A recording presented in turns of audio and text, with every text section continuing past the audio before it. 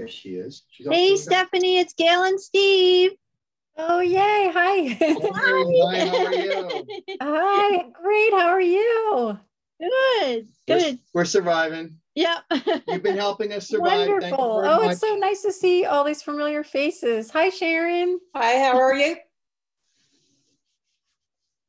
Can you hear me? This is great. We have almost 40 people sign up for the talk, so I'm just going to give it a few minutes and let people come on in. Let's see.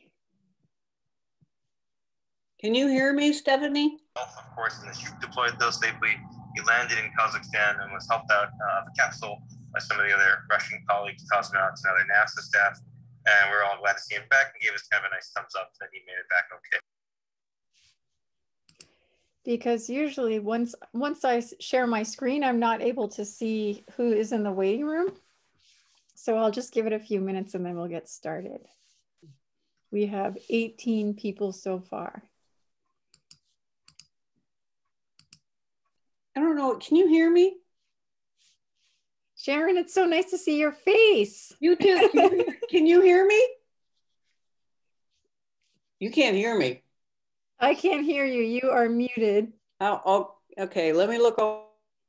Usually the lower left of the screen, there should be a little mute button near the video.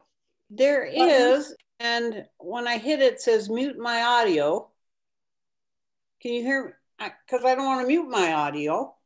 We can hear you, Sharon. Oh no, I'm sorry, I can't hear you. No, I can't. Oh, I'm gonna leave and come back in. I can see.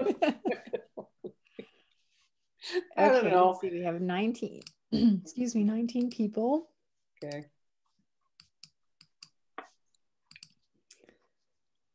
While we're waiting, I just helped someone take a mouse nest out from under their sink, and we successfully were able to get the mom and all the babies.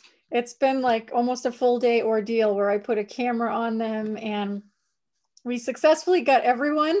So now, aside from the baby mice that I'm taking care of, I have a family of mice in my apartment and I have a camera on them to make sure that the mother nurses the pups. Oh my. Because I do not want to be their mother. So super hopeful. That's good. I'm going to leave here. Oh, interesting. It says, Ariane says she can hear Sharon, so Sharon is not muted. Interesting. I'm not sure why that is. Thank you for letting me know. I cannot hear. My sound is on.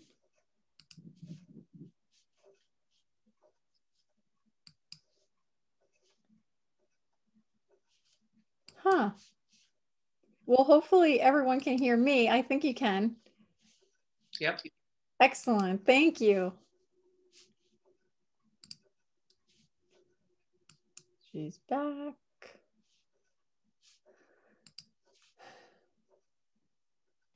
Okay. We have 21 people on, so I will go ahead and I will get started. So my name is Stephanie Ellis, and I'm the Executive Director of Wildcare. I'm so excited that you are joining me this evening for a trip to the Galapagos. And what I'm going to do is show you a day in the life on the boat with Lindblad and National Geographic in 2019, when I was able to go with them to visit the Galapagos. It was a life-changing trip, and I'm excited to go back again this October. And so I'm going to share my screen. Let's see.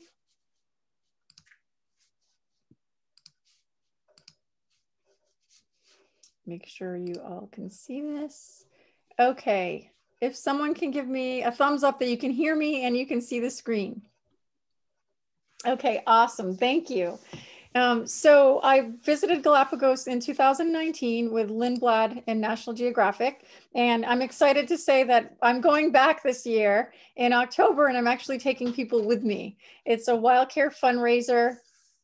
I'm very excited, and there is room on this trip if you'd like to attend. And so at the end of the talk, if you wish to stay on, I have Nancy Bradford, and she is our travel specialist who booked this, she arranged this trip for us.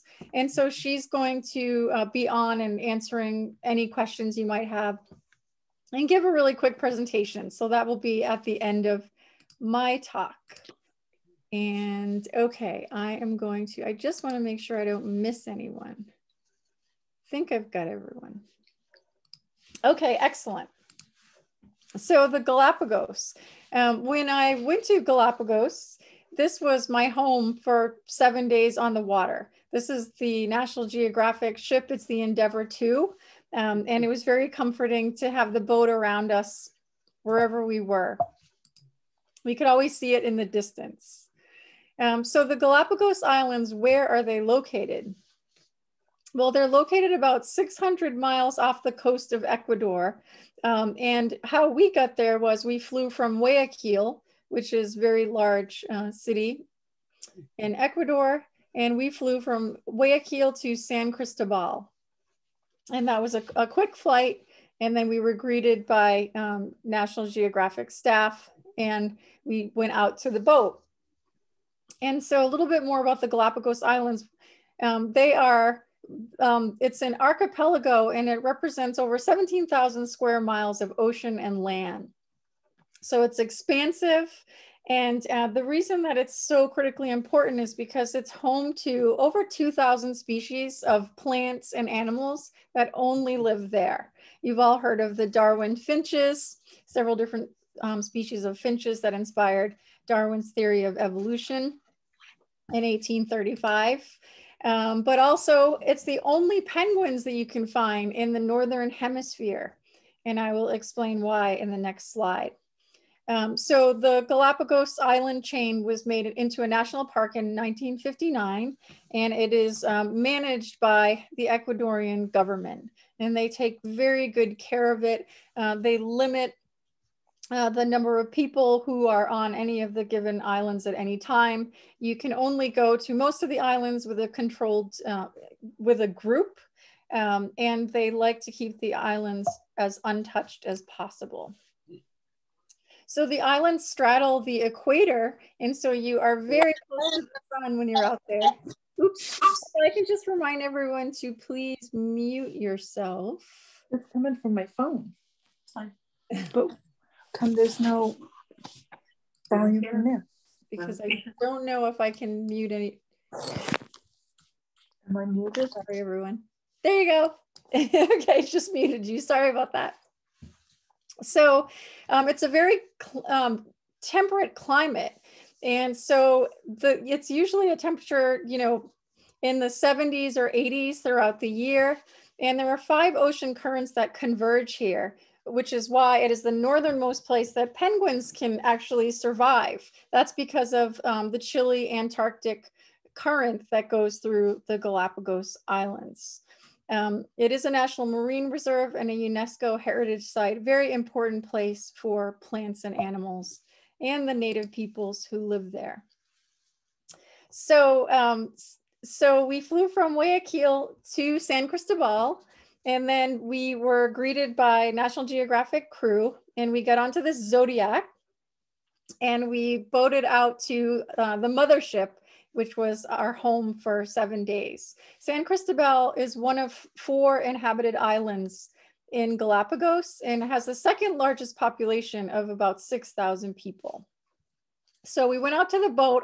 Words cannot express my excitement. I had no idea what to expect for the next 7 days. And so here you see we embarked the ship from the Zodiac. And so after we got settled in, safety drills, you see your room, take a rest. They actually had us go to one site that afternoon. We disembarked and we were able to spend some time in, it's called the Puerto Bacarezo Moreno, and it's a port. It's also the capital of Galapagos on San Cristobal. And this was my first introduction to the friendly wildlife, or the approachable wildlife of Galapagos. I'm sure you guys all, when you think of the Galapagos, you think of animals everywhere that you can get really close to. And that is absolutely true. It's probably the closest you can get to wildlife, and without disturbing them, mind you. you can't find this anywhere else on the planet. So we get to this port and there are sea lions just laying around. It's the largest Galapagos sea lion colony in this area for all of Galapagos. And so blue waters, I saw sea turtles swimming by, and I got to see nurseries of sea lion pups. And I hope that you guys like sea lions because there are a lot of sea lion photos in this presentation. They were just all around us, and creches or nurseries of pups. This pup is with its mother, but a lot of times the pups would be all together, you know, in groups, and there's safety in numbers, and they're waiting for their mom to come home in the evening to nurse them. This pup looked like it probably just nursed. This was getting close to dusk, and then he was having a siesta. So then we went back to the boat and have dinner and get super excited about what the next day holds. So the next day, we went to Española. And something that you should know is what we did was the Endeavor, the large ship, that traveled at night only. So most of the time I didn't even realize we were moving. And then in the morning you wake up and you're in a new location outside of a different island. So that was great and exciting. You never know where you're going to wake up. And so this morning we woke up and we were outside of Española. And so, oops. In the morning, we saw Gardner Bay, which was absolutely beautiful. It was white sand, blue water, sea lions everywhere. Oops, my mouse is very slippery. Sea lions everywhere. This was an Española mockingbird, which is an endemic species to Galapagos and to that island. And so I was absolutely thrilled to be there. As I mentioned, our boat is always off in the distance. And so there was, it was very comforting to see the boat always, no matter what you were doing. These were the zodiacs that we traveled to and from the boat to the islands. And here's just another glimpse of what it looked like in Gardner Bay. It was absolutely beautiful. And the water that day, I can't remember the temperature, it might've been 65 degrees. This was in early December. And 65 degrees to me, or to us as Cape Codders, that's nothing, right? We got this. So I was the only one in the water at first, and then someone else got in. And I'm thrilled that I went in because this sea lion, this was my first real close interaction where this sea lion was going back and forth on the beach. It was barking, and he was basically telling other males to stay away from his harem. And I was not a part of his harem. He did not even pay attention to me, but swam by me back and forth several times. It was just, you can see on my face, I was absolutely thrilled. That was a great experience. When you think about Galapagos, you can't think about the islands without thinking about these beautiful crabs. So the Sally Lightfoot crabs were on all of, I think, all of the islands that we visited, and they are beautiful and also very approachable and very photogenic, as you can see here. And you will see, I'm going to play this little video, and you will see a couple of Española mockingbirds moving off to the right, and you'll also see crabs scurrying off to the right. See all the crabs? They're just everywhere. And the islands are volcanic. They've formed over millions of years. There are still active volcanoes in part of the archipelago. And you can see here all this lava rock. Very beautiful and unique landscape. More sea lions and their moms, just absolutely beautiful creatures, especially at dusk when you can witness the reunions of the pups with their mother when their mother returns from sea. I actually have a video of that. And then, so usually with National Geographic and Lindblad, they pack the schedule. There's so much to do. And of course, you don't have to do everything, but it's like, how could you not? You want to do everything. So in the morning, there was always a trip. And then in the afternoon, there would be a trip. And always of varying intensity. You can do short walks or long walks. And so they had really a little bit for everyone.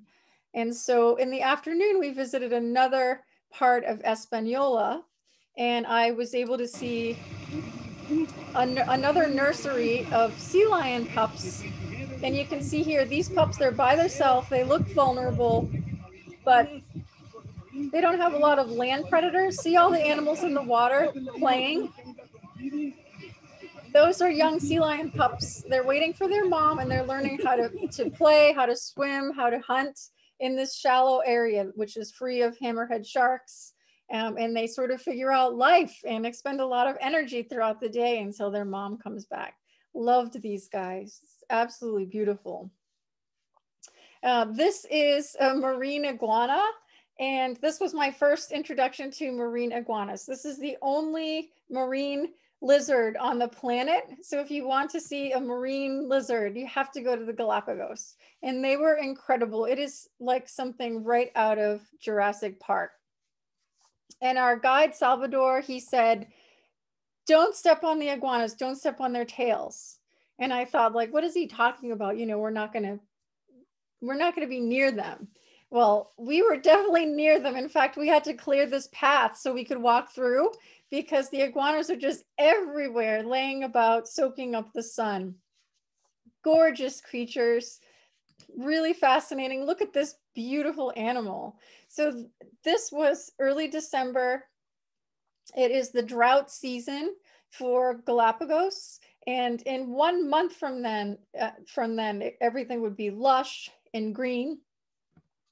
But even so, these animals were coming into their breeding condition, and they take on these splendid colors. So this is a male marine iguana in his prime.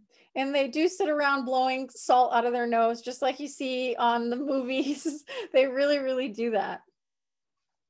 Another treat on the island of Hispaniola was the waved albatross. This is the only island that they nest on in the Galapagos chain. And we were there just in time to be able to see birds, not only on eggs, but also with chicks. And words cannot express. So this photo is from a good photographer.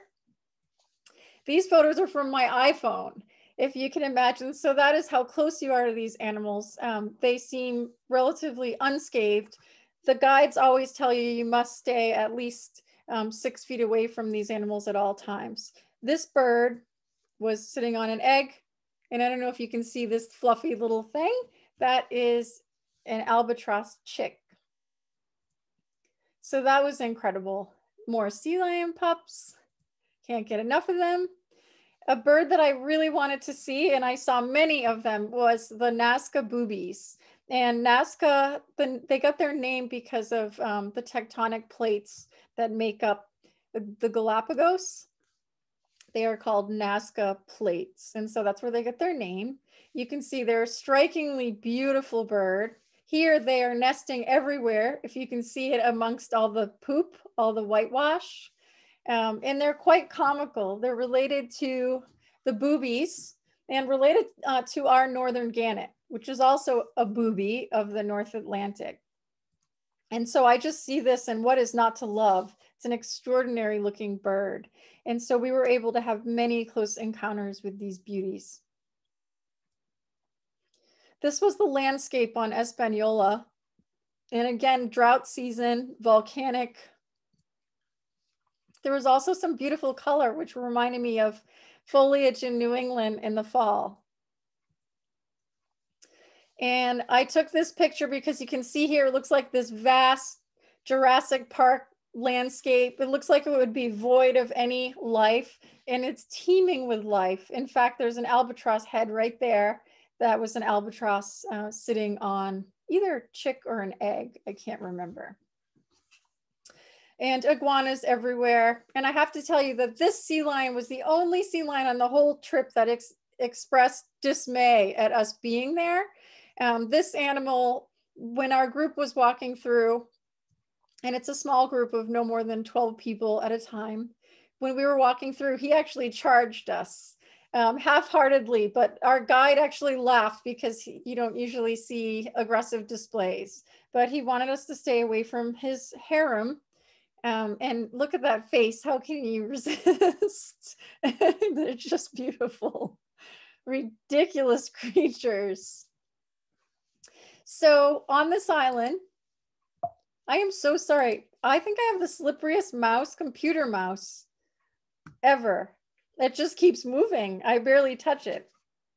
So this was, I actually was able to record on my phone a reunion of a mother returning from sea at dusk and her pup greeting her. And I'm going to be quiet so that you can hear what it sounds like. It's a very joyous occasion. Oops.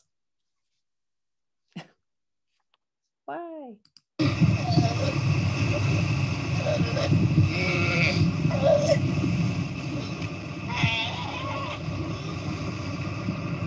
That's another pup waiting for its mother. This was not his mother.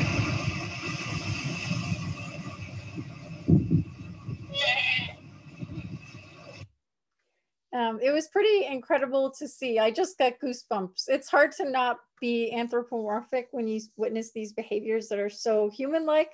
There's a bond, there's excitement that they see each other once again, and then the kid just wants to start nursing. It's like being a real mom, right? A human mom. These are a bunch of Nazca boobies settling in for the night.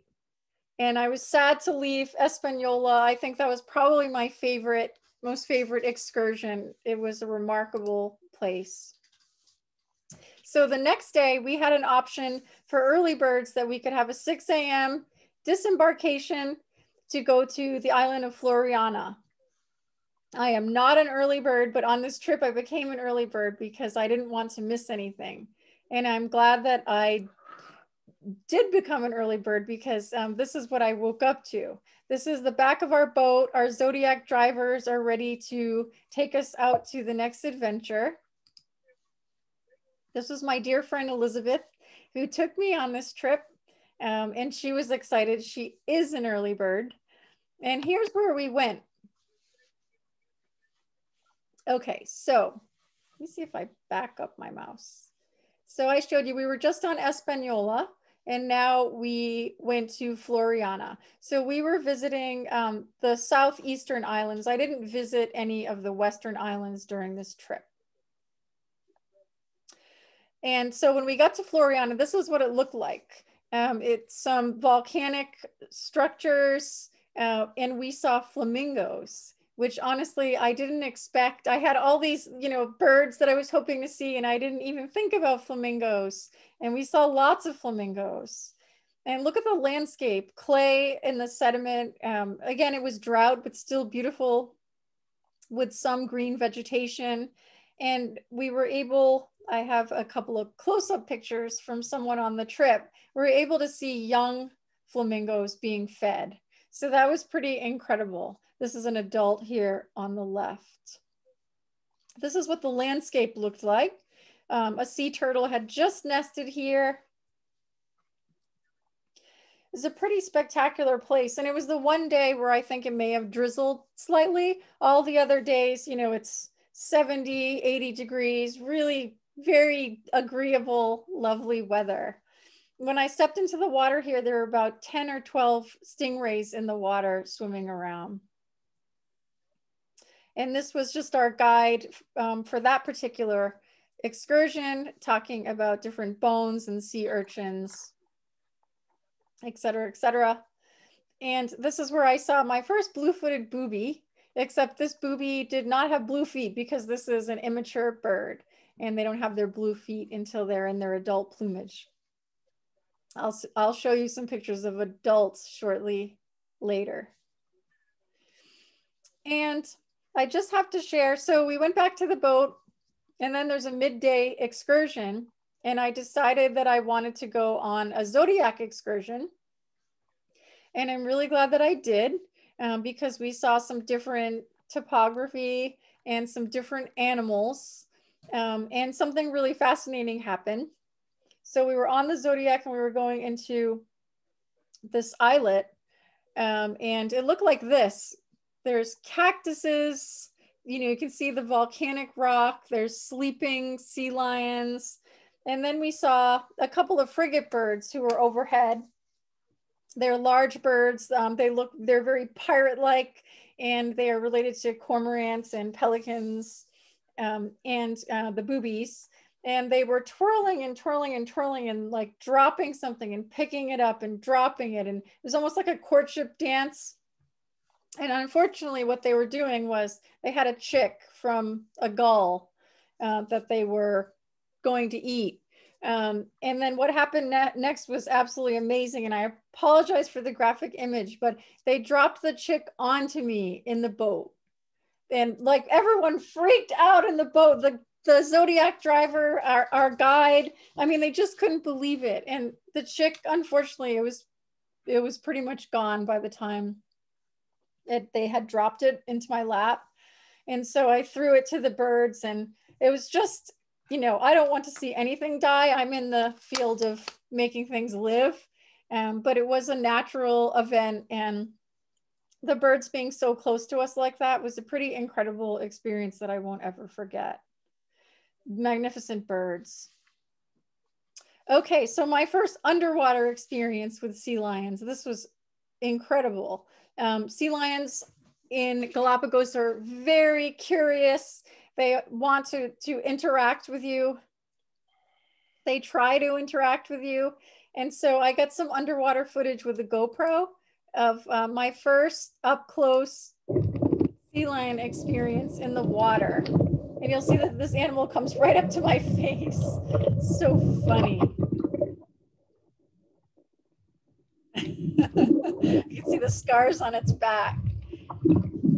I have to say, you know, when that happens, I mean, here you're so used to, we stay away from animals for one, and give them their space, but also animals around us are not approachable. So at first I was like, you know, like this huge animal coming right at me.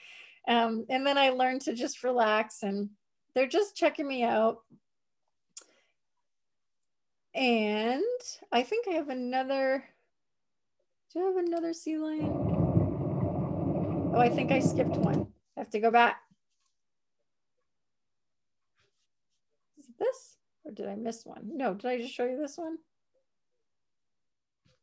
This one.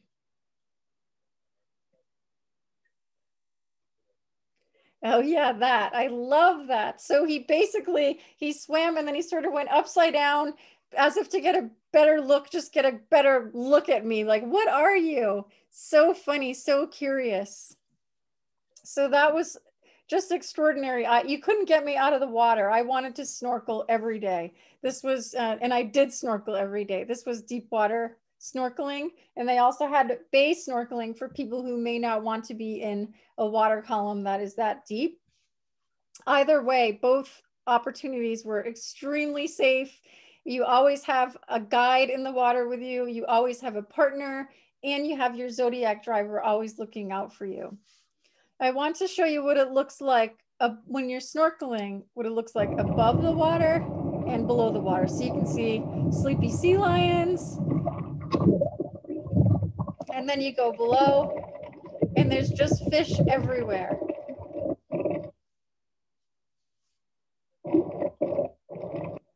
It's absolutely incredible. So I think this shows you why I did not want to get out of the water. And then when we would get back on the boat, you had to always make sure there's this board at the back of the boat, which shows your room number. I was 320. And you have to move the pin to show that you are now aboard and that you're not off board. But my roommate would often forget to move the peg. And then at dinner, National Geographic would call out the names of the people who were lost at sea.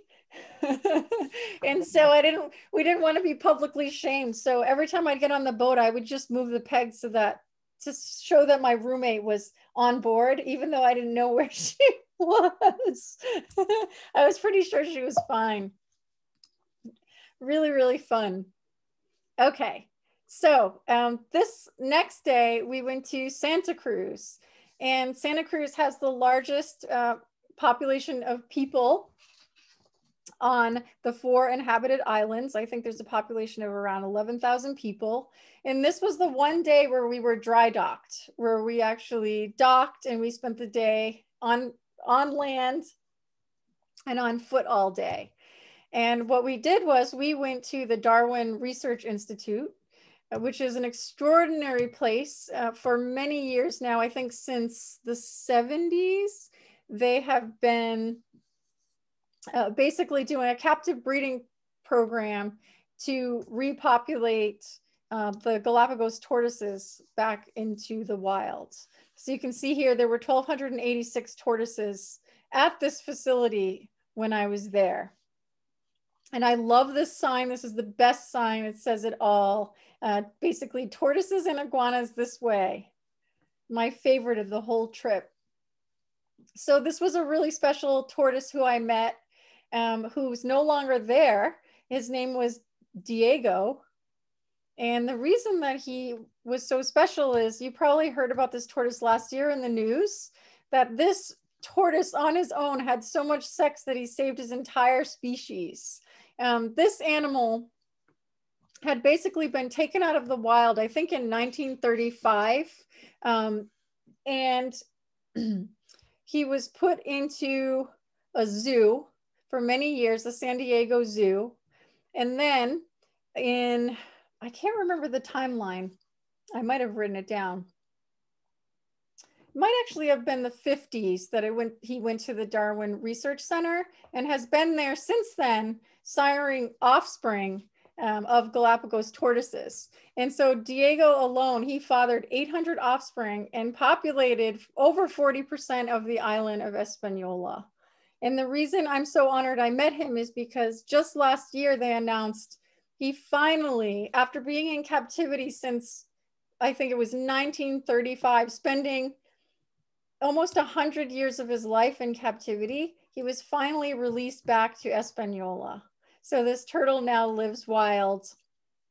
And there were a few other tortoises at the facility who were also released. And so what happened was whalers had found the Galapagos Islands in the 1600s.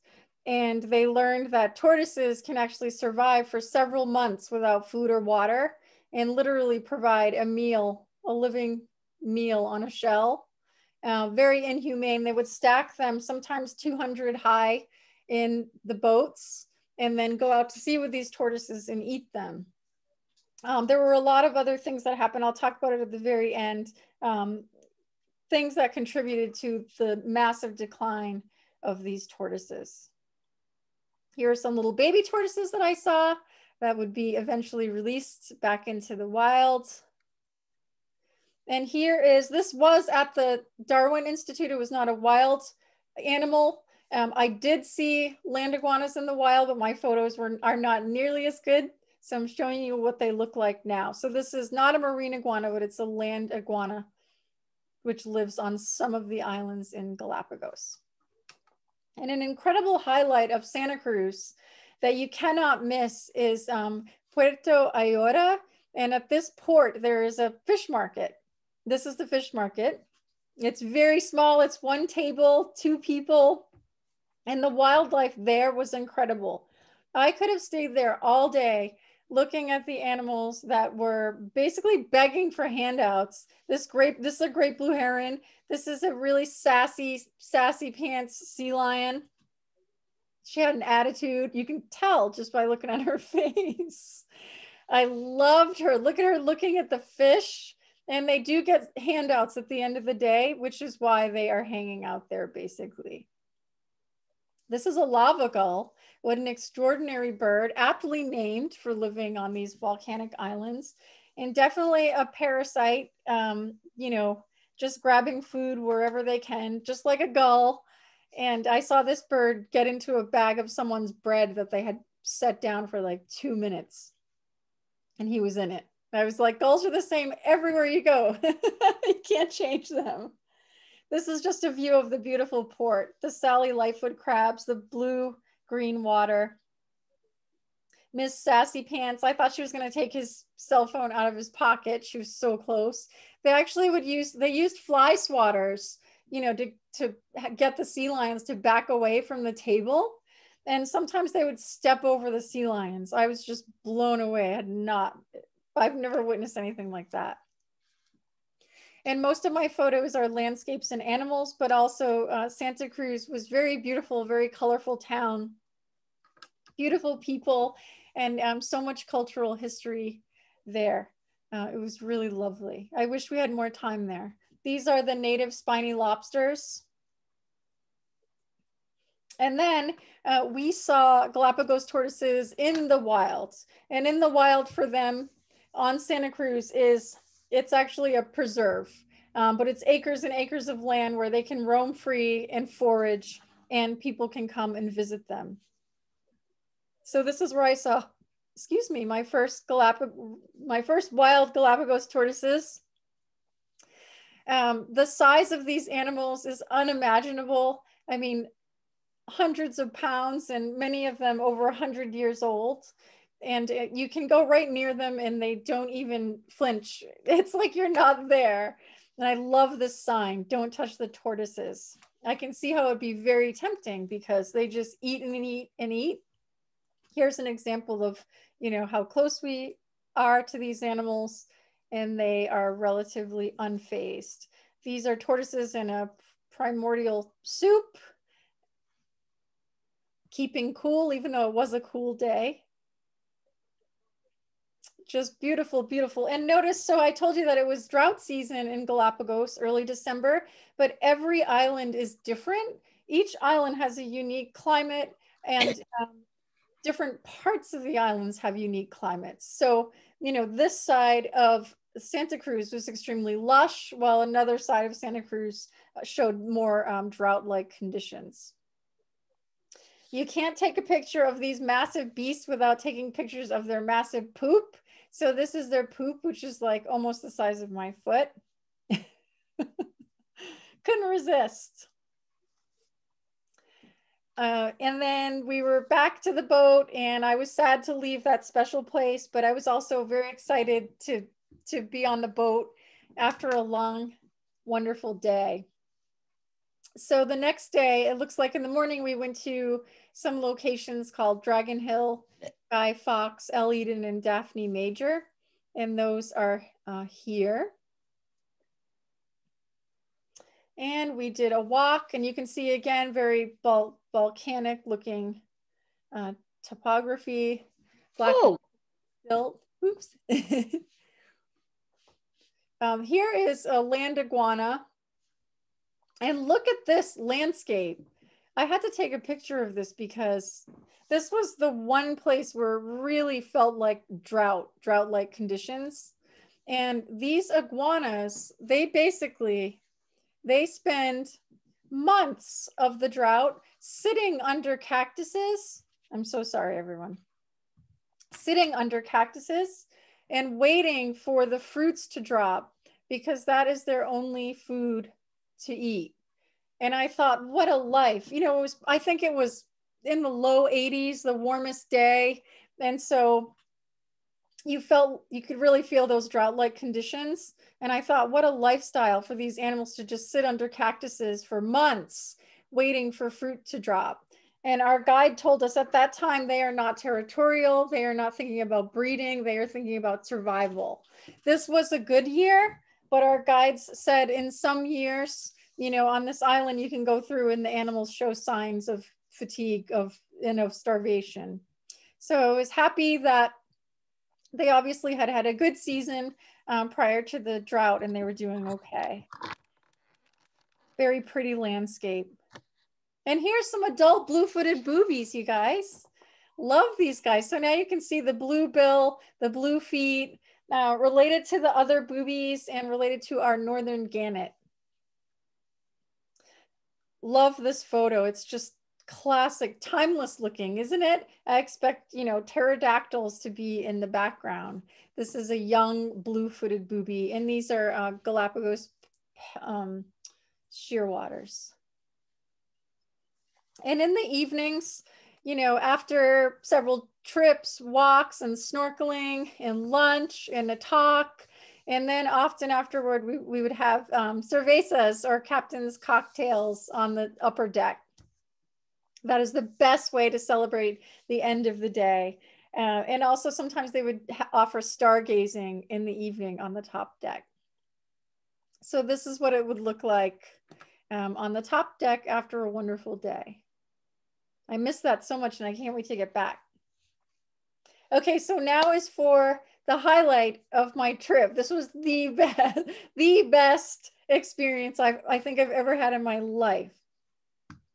Okay, so I told you that the Galapagos penguins, they are the only penguins in the Northern Hemisphere, and they are able to be there because of that humble Antarctic current that goes through the Galapagos chain. And even so, it's still pretty warm for them, and their population is small. So our guides told us there's only about 2,000 to 3,000 Galapagos penguins remaining. And so if we were to see like 1 or 2 or 3, that's a big sighting. That's a big day. So this was going to be our chance. We were going to Bartolome and Bartolome. Oh, here it is, right here. So you can see we went to, we were Santa Cruz and then we moved up here. We get ready. I am ready to see penguins. My scalp was burning because when you're at the equator, you are extremely close to the sun. And so I bought this blue-footed booby scarf to put on my head. And I thought it was the stupidest thing, but then everyone was like, where did you get that? It's my favorite souvenir. The ship has an awesome gift shop. They have all the toiletries and medications that you would need, but then they also have a gift shop. So that's my favorite souvenir to myself. So we're ready to see penguins. We are ready. This is sombrero chino. It's shaped like a Chinese hat, is that what they say? And that's why they call it that. Okay, this rock is so meaningful to me. So we saw some penguins in the distance, and one of my friends on the boat took this photo. They're very small penguin, very beautiful. We saw a couple of little heads while we were coming in on our Zodiac. And then what happened next seriously changed my life, and this is why I'm going back. I was snorkeling and my partner said, my head was under and my partner was like, Stephanie. Then I looked up and he said, the penguins are coming right at you. And so thank God I had like my wits about me. I went under the water with my GoPro camera and this is what I saw.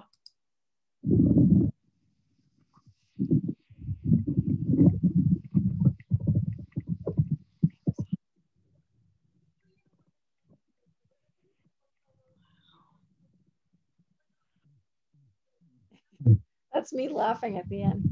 I slowed down the video. I have to play that again so you can see, watch all the little penguin heads. So their head went down, my head went down, and then I was able to capture it. It was 9 penguins. I mean, I could have touched them. You can see the air bubbles coming off their back. I didn't touch them and I didn't even think about it because I just want to be, I'm in their habitat and I wanted to be respectful. I don't need to touch things, but I am glad that I videoed, that I took a video of them. So that was just incredible. It's like, how can you top that? And then I was late going back to the Zodiac. I was one of those people because on my way back from the penguins, totally exhilarated, I saw this. I couldn't believe it. So this is a white-tip reef shark. And I was just swimming over him. He paid no attention to me. They don't have negative shark interactions there. And these are just peaceful animals and they mind their own business. You can see the white tip to the tail and the white tip to this dorsal fin. So I had to get video of this shark and then I was late to the boat. Oh my God, I've never swam so fast in my entire life to get back to the boat. So that was cool. Okay, and then this is the last day of the trip. So we were going to Genovesa, which is nicknamed Bird Island, and you'll see why in just a minute. But there are these stairs there called Prince Philip Step that you climb up, and you're basically on top of this. You're on top of this flattened volcano, essentially, and there's so much life up there. And so this was our guide for the day. His name was Christian. And he said, this is the frosting on the cake, you guys. And I was thinking, how could it be? Because how could it be any better than what we've already seen? And he was right. We got to the top of that flattened volcano. It was drought-like conditions, you'll see, and it was parents and chicks everywhere. It is the largest red-footed booby colony on the planet. Over 40,000 red-footed boobies. There were probably tens of thousands of these Nazca boobies feeding their chicks. So this is what it looked like. We walked through. There's, you know, booby here, frigate bird here, boobies, all kinds of stuff going on. And you walk through and you see these birds. This bird was just chilling, incubating her egg. Oops. I also loved the footprints. The birds in the booby family, they have these beautiful, it's called a totopalmate foot. Like if you look at a duck, they normally have 3 toes that are webbed and then the hind toe is not. In this pelican, booby, cormorant family, all 4 toes are webbed. And that is so they can incubate the egg on their feet. They have these warm, vascular, beautiful feet. See how the egg is on top? But also it creates these remarkable patterns in the dirt, in the sand. And so I just had to take a picture. So this is an example of how close we're getting. You can see mom doesn't give 2 cares about us being there. Neither does the chick. This is beautiful. Also, it look like mandala patterns, the poop that these birds make around their nests. So these are all nesting birds. Here's a little video. This day was, actually this might've been the hottest day, and it was like 82 or 85 at the most. So you can see the baby, he's sitting back on his hocks and he's gular fluttering the chin. And this is what birds do. Birds don't have sweat glands. So this is the equivalent of, say, a dog panting. So through evaporative cooling with his mouth open and his chin movements, he is actually cooling himself off. The parent didn't care we were there. So these birds, I adore them. They had a whimsical, ridiculous call, which matches how ridiculous they look. So I'm going to be quiet again, and I'm going to let you listen to what these birds sound like.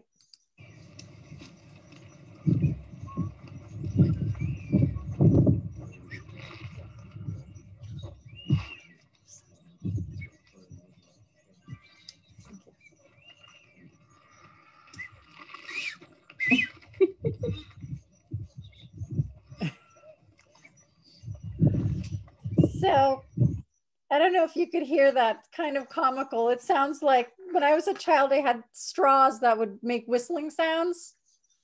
That's exactly what they sound like. And they walk like this, and they're just really dorky, but beautiful, beautiful birds.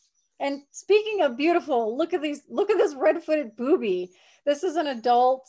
Yes, their face is this colorful. And their feet are also very colorful. I'll show you their feet. This is a fledgling booby. Even so, still super colorful bill, eye ring. You can see all the downy fluff and the fresh feathers. So you know that's a youngster. I guess because of the heat and the time of the day, it was like nap time for everyone. We got so many photos of birds sleeping on that island. This is a magnificent frigate bird taking a nap. Striated heron taking a nap.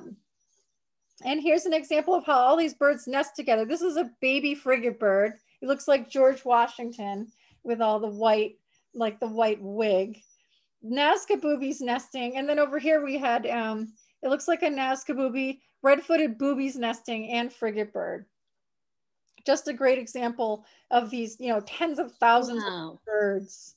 I know, isn't this beautiful? So this is what the adult red-footed booby looks like. Extraordinary red feet. And this is a young frigate bird. This is a young blue-footed booby. Again, I'm sorry, red-footed booby. Again, no red feet. I'm getting all the feet mixed up. And then what was interesting was, so this beautiful island, we're up high, again, flattened volcano, coastal cliffs. And in the sky, I couldn't really capture it, but there were literally tens of thousands of little birds twirling around, and they were all storm petrels. I was told it's the largest storm petrel, 4 different species largest storm petrel colony in the world. There's millions. And so the sky, imagine it's like bats overhead, except it's little seabirds. And I kept seeing pieces of petrels laying around, and I wondered what was preying on them.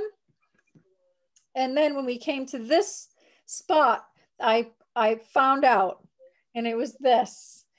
We saw, my friend captured this. This was the exact owl we saw, a short-eared owl. And we did see him grab a petrel while we were there. But the pickings are good. There are a lot of birds out there. And so we have short-eared owls here also. I haven't looked to see if it's the same, exact same species, but their owl is also, I believe it is, but their owl is also darker to blend in with the habitat there. Okay, and this is the very, very end of my trip. So after we visited that part of Genovesa in the morning, and then you go back and there's usually a talk and there's lunch. And then we went on our afternoon trip, and I almost didn't go on it. I was feeling sad that this was my very last day, and I knew I would miss it. And I'm really glad that I did. This was like my farewell to the Galapagos, because we went to Genovesa's Darwin's Bay, and here we saw a lot of swallowtail gulls. Oops. Look at this gull. This is an absolutely beautiful bird. It is the only nocturnal gull in the world. And so you can see it has red around its eyes, and that is believed to funnel light into the retina so that they can see better at night. They had a beautiful call. They're a delicate, small bird. They were the one animal that made me cry. I just felt cathartic. When I saw them, I didn't want to leave them. This is a young red-footed booby. These are Genovesa. This is a Genovesa mockingbird, so an endemic mockingbird, and a young red-footed booby overhead. And this was a booby colony. It was a nursery of young red-footed boobies, and they are very silly. They're waiting for their parents to come back from sea with food, and they don't know what they're doing. And one of them landed on this girl's head. And she's got to be the most photographed person of that entire trip, because even I had like 50 pictures of this booby on her head. And it was ridiculous. They are truly ridiculous. The sand was incredible. It was mostly fossilized coral. And Galapagos does not allow you, they don't want you to bring a speck of sand in, and you don't leave with a speck of sand. So as much as I wanted to take something home for my mom, I couldn't. I had to bring her home chocolate instead. These are the swallow-tailed gulls. Just words can't express. They are a painting, a living, breathing painting. Beautiful, beautiful bird. I didn't have time to put a video in here, but they also have a very pretty call. These are just more mamas and babies. And I took this photo and I loved it, because never have I truly been to a place where man and beast seem to, you know, walk side by side and live in harmony. And it wasn't always that way. This is also a sad photo, because this was the last day where we had to turn in all our snorkeling gear so that it could be disinfected. But I thought it was a beautiful, colorful photo. Okay, so Galapagos. So I called this presentation the Untouched Lands, or actually I think I called it like, come with me to the Galapagos. But Galapagos was not always untouched. It was discovered by Europeans when the Spanish arrived in 1535. And what happened was, because the islands are 600 miles out to sea and shrouded in fog for much of the year, dark islands, they were not thought of as hospitable. And so the Spanish arrived and they left. There wasn't a lot here for them. What really destroyed Galapagos was the whalers in the mid-17th century. You now know how rich the waters are in marine life. So just over harvesting, whaling, but also they introduced domesticated animals. They introduced pigs, goats, and this decimated the vegetation, which is what the tortoises, I mean, there's many animals that consume the vegetation, but the tortoises, they are vegetarian and they thrive on it. So that is really that, and then basically slaughtering tortoises for food on their whaling boats is what did the tortoises in. Fortunately, in 2006, the Ecuadorian government, they removed the last of the goats and the last of the pigs in 2000. And so now their focus is limiting the demands of tourism, illegal fishing, invasive species. You can't bring food or anything. We couldn't bring food with us onto the islands because they don't want to introduce non-native species. And I have to say, something that I really appreciated also was everything on that boat was from the Galapagos, because they want to keep it native, they want to keep it local, and also support the local economy. So all the fruits, they're native to Galapagos. And it was just, it was really, really, they really care about the land and the place. There have been a few oil spills there. In fact, 2 weeks after I left, there was a 500-gallon spill. I can't remember now. I think it was crude oil, and it was contained quickly, thank goodness, or so they say. But right in San Cristobal in the harbor, and I had been there 2 weeks before. And so my heart broke just knowing the potential impact there after seeing so much life. Plastics, of course, pose a threat to the marine life, and climate change has been also a threat. They're finding more intense storms when there are storm systems, and then periods of extreme drought are often followed by periods of excessive rain. And so this disrupts everything, including the marine iguanas, who their main food is this, it's like a grass. I can't remember exactly if it's an algae or, but it's like a seagrass, and that's what they eat. So you can imagine in periods of extreme drought, iguanas die off because they cannot find the food that they need. I love this book. I took this with me, and it was inexpensive. I highly recommend, even if you're not going to the Galapagos, it's packed with information. I also love that this book tells you when animals are breeding and the timing. People often ask me, like, what is the best time of year to go see the Nazca boobies breeding? Well, it all depends also on the islands, because like I said, each island has its own climate and has its own landscape. So the birds breed at different times on different islands. It's really fascinating. And I just want to share, when I was on that trip, something I didn't mention was this boat. You have National Geographic staff at your beck and call. So I was on board with National Geographic photographers and naturalists, and they spend so much time with you, just teaching you about everything. And I absolutely fell in love with Tom Peschak. I highly recommend looking him up on Instagram. He is one of the few actual staff wildlife photographers for National Geographic. His images were extraordinary, and he inspired me, honestly, to get something other than an iPhone to take my photos with. He's a really incredible photographer. Oops, sorry about that. These were some other wonderful people who I met on the trip, who are very dear to me. Okay, so before we go to questions, I just want to say, thank you. And I also want to say that I am going back to Galapagos this year in October on the very same trip. It won't necessarily be the same islands. The Ecuadorian government dictates that, and I don't think we know that yet, but it's the same boat. And I can't wait to go. So I am going to take some questions, and then we have Nancy Bradford.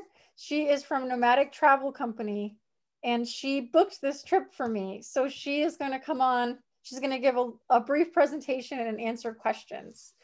So for those of you who may not wish to stay on, let's take some questions now.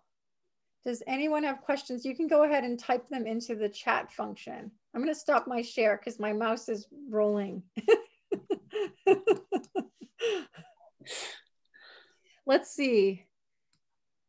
Any question? Oh, here's a question from Denise. With all those birds, how bad is the bird poop smell? Interestingly, I do not remember smelling bird poop. Maybe because it's such an, you know, you're outdoors and not in an enclosed area, but I do not remember smelling anything. I do remember smelling when we were at the sea lion colony with all the pups and the mothers in San Cristobal. I remember smelling their poop in that one section.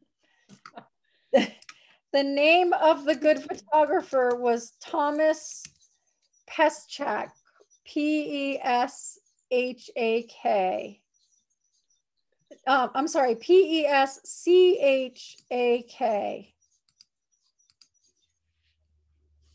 I'm going to write that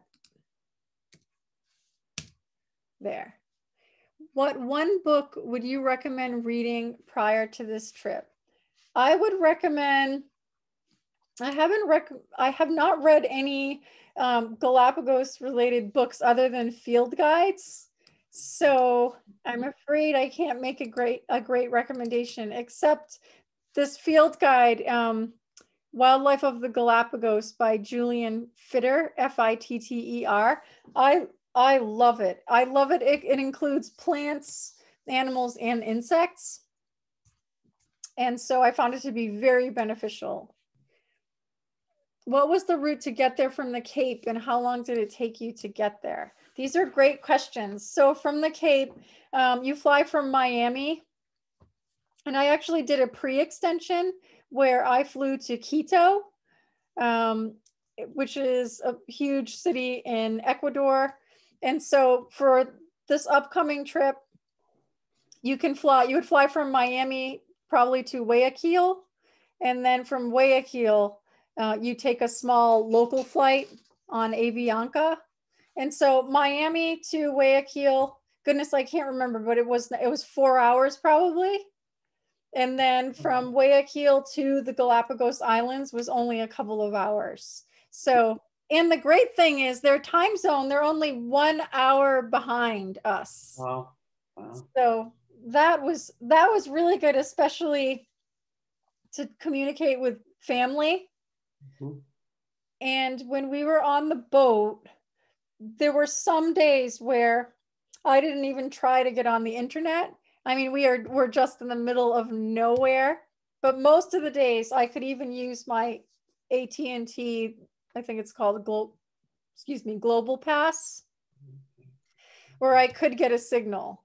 And then when we were on the island of Santa Cruz, that's their largest population of 11,000 people. And so of course there, you know, it's like everyone's using their phone because, because they can.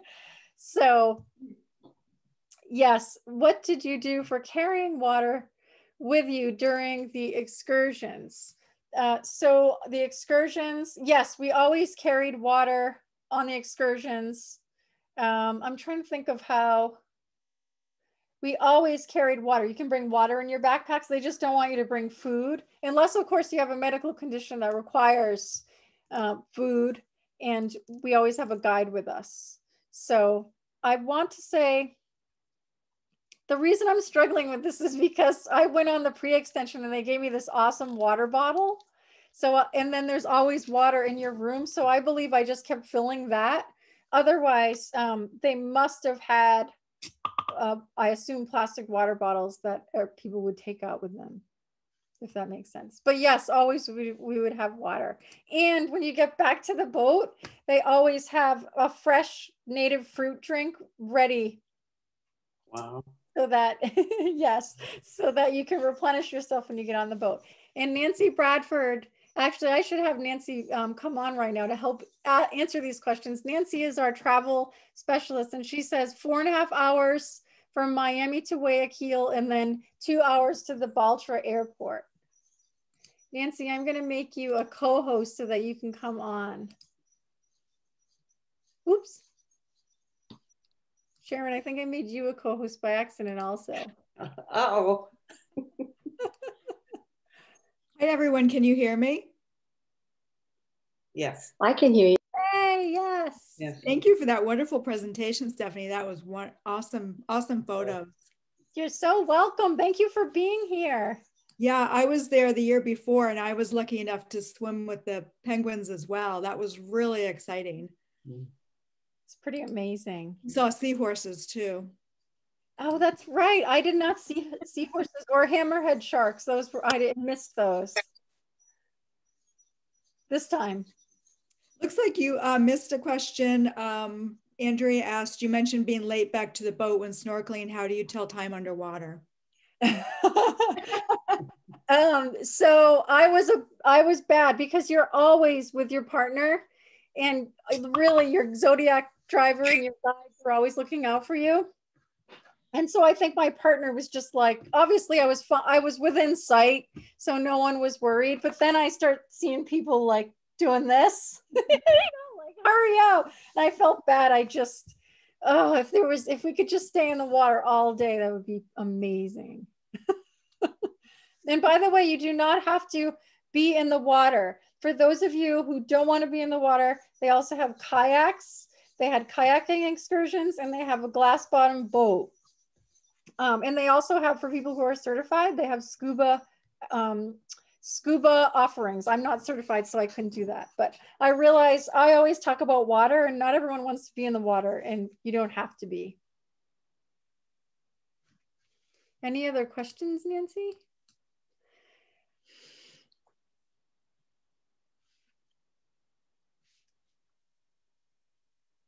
Yes, they provide all the equipment. Yep. Yes, Denise, they gave us everything, including you always have a life preserver, life preservers that you take back to the room, life preservers on the boat. So you always have everything. It's really great. And somebody did ask last time we had this presentation about special masks, snorkeling masks for people that wear glasses. They have those as well. That's so good that they do. And that was a great question that I hadn't even thought of. Nancy, were you going to show a presentation? Yes, not a real presentation, but just where you can find everything if you have more questions. Let me share my screen. Oh, you have to enable me. Interesting. To share my screen. All right, I will. I made you a co-host. Let me see. I'll make you the host. There we go. Okay. Just remind me, don't hang up before me as the host. Can everybody see my screen? Good. Great. Okay, here's where you can find out more information from the trip. Just go to www.nomadictravelcompany.com and there's a web page and it gives you everything you need to know, the dates and so forth, and the pricing. A few of the categories are starting to sell out, so heads up on that. Prices are subject to change. They've been pretty stable on prices, but just a note that they are always subject to change. And right now they're offering free airfare from Miami. And if you do your own air, they're also offering a $450 deduction from your trip if you decide to use frequent flyer miles or deviate your trip in any way. They'll give you a credit. To sign up, they just need a $750 deposit. Final payments coming up soon. So if you do sign up the next few weeks, you can make the choice of either making the deposit or I just admitted somebody. That's okay. Or you know, pay in full. And then it's very all-inclusive. Pretty much everything's included. Your entrance fees, beverages, all your meals, as Stephanie noted, all the equipment, snorkeling, you really don't need to bring too much money with you, just some pocket money and some money for tipping, and all that will be in your final documents. We'll probably have a get together or something to go over all the final questions before we go. And then at the bottom, there's the cancellation policies and the itinerary. Gives you more details of what's included, the meals that are included. They always have the right to change the itinerary, as Stephanie mentioned, too. And I know when I went, our captain, if he saw some interesting, wildlife one way, we would turn the boat and head towards it. So they're always changing things up to make it exciting and different. Ecuador does require travel insurance for all US citizens. So there's, you can check prices right here on this link and a video, and you can always call me, email me, text me for any information on the trip. And then I did want to show you a couple things too. Excuse my desktop. I'm trying to find, here we go. Oh, let's see. Let me stop sharing for a minute. Here we go. Okay, another item I wanted to point out is Lindblad's Cruise with Confidence program. And let me start sharing again.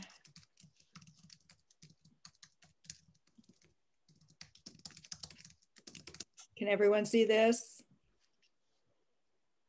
Yes. Okay. Yeah, it goes over, I can send this link to anybody that wants it, but it goes over all their protocols of what they're doing to keep everybody safe. And Lindblad's one of the leaders. They've had many of these protocols already in place, even excuse me, even before COVID started. But just to point out a few things, they are requiring vaccines for everybody to go on the cruise. So you would need to be vaccinated, but that's a good thing. Then you're in a bubble, a nice safe bubble. And in addition to the vaccines, they're also requiring a couple negative tests when you get down there as well. So they're taking a lot of precautions, and you can see here there's just pages and pages of recommendations. And personally, I've been out of the country now 7 times in the past few months.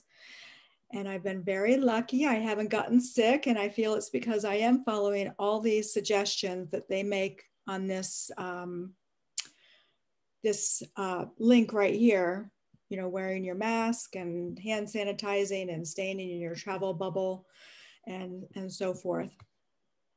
Then another point I wanted to point out that Lindblad has a good faith plan and more, which means through they keep extending it, but I can't promise they're going to extend it now that people are getting vaccinated. But through departures booked through June 30th. If you get cold feet at the last minute, as long as you alert us at least 14 days prior to departure, you can have 100% future travel credit to be used on any future Lindblad trip in 2021 and 2022. So that's a wonderful, wonderful option. If people are a little bit nervous about getting out right now, that's a nice plan that they offer. And again, that's only good through June 30th. So I can send you, if anyone would like, email me and I can send you this information.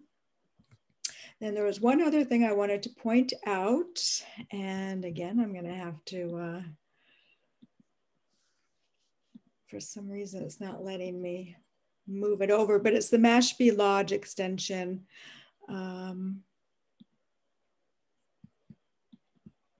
I can just pull that up here.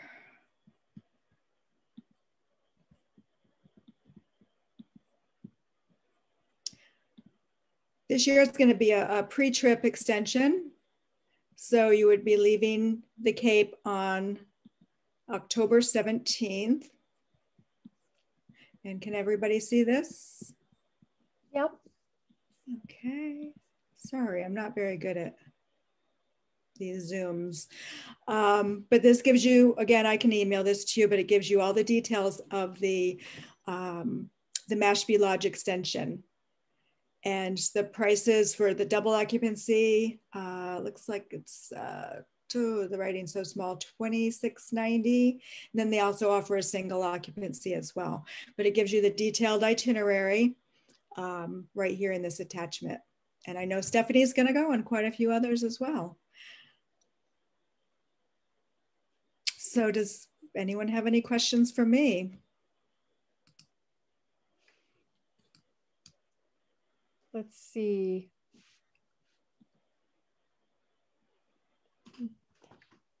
Nancy asked, have you or Nancy been to the Mashpee extension?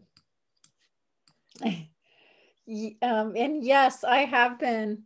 Actually, I don't think people can see me, so I'll make you a co-host so they can see both of us. Sorry, everyone, for the technical stuff. We can't wait to start meeting in person. Let's see. There we go. And then Nancy, I'll make you co-host. Okay, so now you should be able to see both of us. I hope everyone can see me. So I went on the Mashpee Keto extension in 2019, and I was thrilled that they are offering this because it is absolutely incredible. Old Quito is a beautiful historical city in Ecuador, and you get to see the city with a guide. So you're always with a guide, you're safe. We went to some of the churches there and see some of the markets and where people live. And then we went to the Mashpee Lodge, which was 2 hours, basically a 2-hour drive into the Cloud Choco rainforest. And I had never experienced anything like this before. I had never been in a rainforest. And so this place is literally, you're in a National Geographic lodge. I think it has been rated as like one of the most unique and beautiful lodges in the world. So you're in the middle of this forest. There's toucans and toucanettes and all these colorful birds, like 12 species of hummingbirds. I didn't want to keep you guys on all night with me, but I have like a 1-minute video that I can show of this Mashpee Lodge if you are all interested in seeing it. And then somebody else asked if you can bring your own equipment. Yes, you can. Yes. Yes, and the temperature, Denise asked what the temperature is in October, and it's around 77 degrees with lows of 66. So again, very hospitable, good weather. I'm going to try to share my screen. I hope this works. And thank you all for staying on. This is awesome. Okay, can you see this, Nancy? Yes. I guess I should go full screen. And then I should go full sound.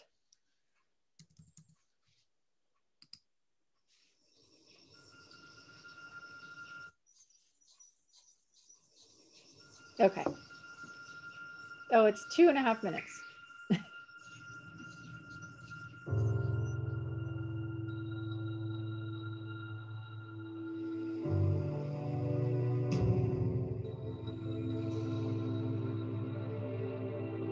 I'm not sure.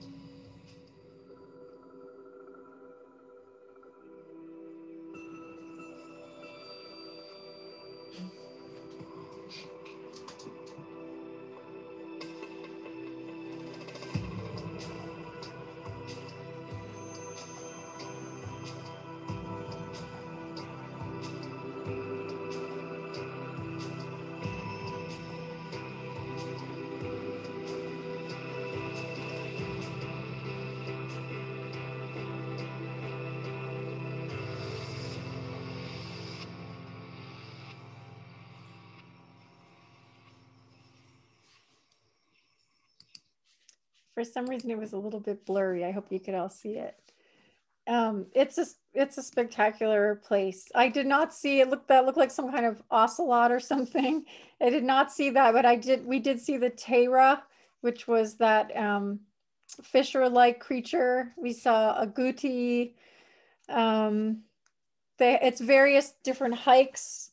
And so we would hike up to these areas where they're putting out bananas and papaya for these animals to come. And so you can see them closer than you normally would. There's also a lot of beautiful moths, plants, and the food was incredible. And when I was there, it was pre-Galapagos trip. And I remember saying, like, we don't need to go to the Galapagos because we can just stay here. Why do we have to go to the Galapagos? And then, of course, I learned that the Galapagos leg of the trip was equally as spectacular, but cannot wait to go back to the lodge.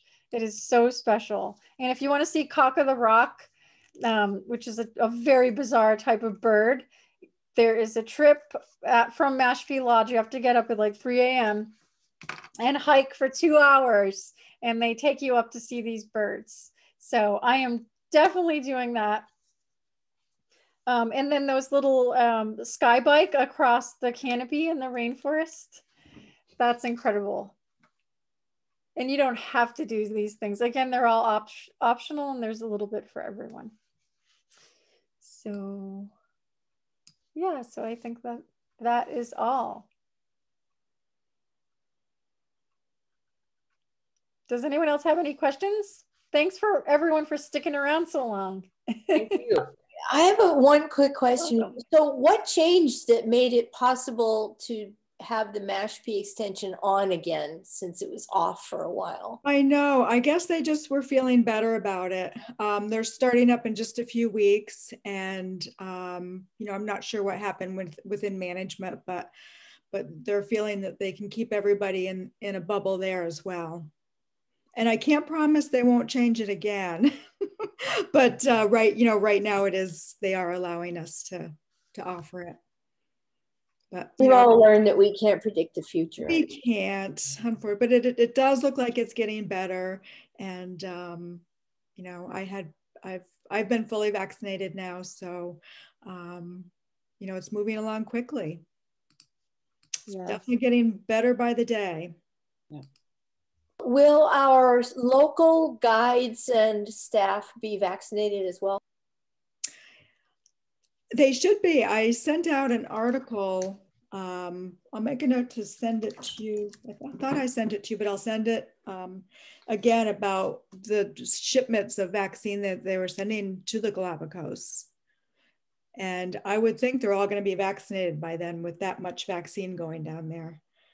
But I will make a note to send that out. It was a really interesting article. And I will send, I'll send everyone the link to the itinerary, and also the video that I just showed was blurry. I don't know why that is. So I'll just send you the link so you can watch it at your own convenience. Oh, thank you. I'm getting wonderful messages. Thank you, Elisa. I'm glad that people enjoyed this. And again, thank you for holding on. Any last questions before we sign out? I hope you guys come. It's going to be a blast and so much great food, amazing animals and great food. And yes, I'm leaving wildcare for like 15 days, but they'll be fine. Oh, I don't know. I don't know. Thank you, Whitney. The mice. Thanks, Abe. Yes, and leaving mice behind. Thank you. Thank you, Sharon. Thank you, everyone. All right. Thanks, everyone. I'll sign off. Thanks for your nice messages. Bye, Nancy. Thanks for being here. Thank you. We'll see you soon. Yes. Thanks, Allison. Bye, Nancy. Bye, Stephanie. Bye. Bye, Allison. Bye. Bye. See you soon, hopefully. Yes. Yay. I hope so. A couple of months, maybe. I think we're coming up in June. Oh my goodness. I can't wait. You have to sit on my deck My nature deck. I know. I'm living vicariously well all your videos. I'm enjoying those. That's so cool with your birds and your squirrels and your chipmunks. And can you put one in with the mice, or have you already done that and I missed it? I haven't yet, but I have the camera on this mouse family right now. Okay. So excuse me, if I can get some activity there, I could show it. Poor thing, Yeah. I haven't seen any motion on the camera, and it's probably because I'm right here talking, but I'm sure as soon as it's quiet that she'll